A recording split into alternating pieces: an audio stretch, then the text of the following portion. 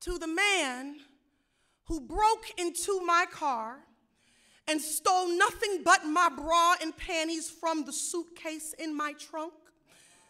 First of all, at what point did you decide getting your dick hard was worth more than your next meal? What was the moment your need to degrade outweighed your need to survive? Because yeah, you needed money, but violating a woman is priceless. It reminds me of how during war soldiers will often rape the women before the land.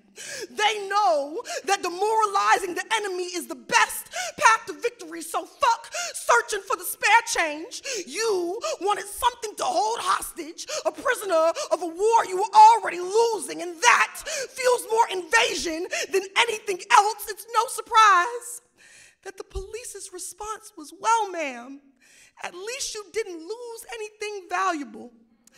Yes, you can't put a price on peace of mind, can't put a dollar sign on dignity. Guess I should be flattered that you left the $300 shoes but took the negligee, that you didn't care about anything but my intimates. Guess I should be thankful that it was just a few thongs and my good bra gone missing. I mean, it's not like I'm not used to it.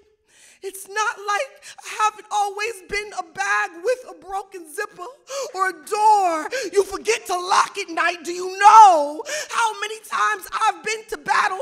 How often I've been an empty suitcase on the side of the road with all the rest of me strewn across the street with all my meaningful left out to die and my delicates, a stolen trophy with my decency. I know a barren carcass when I see one. I know a bloody war zone when I see one. I've been nothing but a silent siege since I was old enough to be catcalled, since I was catcalled enough to be considered woman, since before I was even old enough to drive a car or ride a bike. I grew up a casualty, and every sour memory tastes like plunder.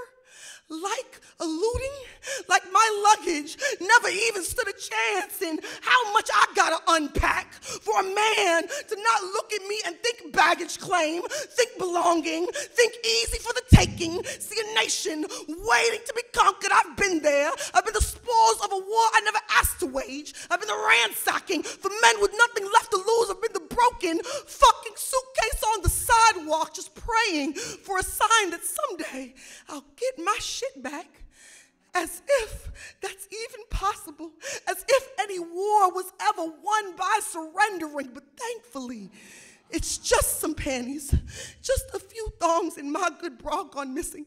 Guess I should be grateful that you didn't want anything more from me this time.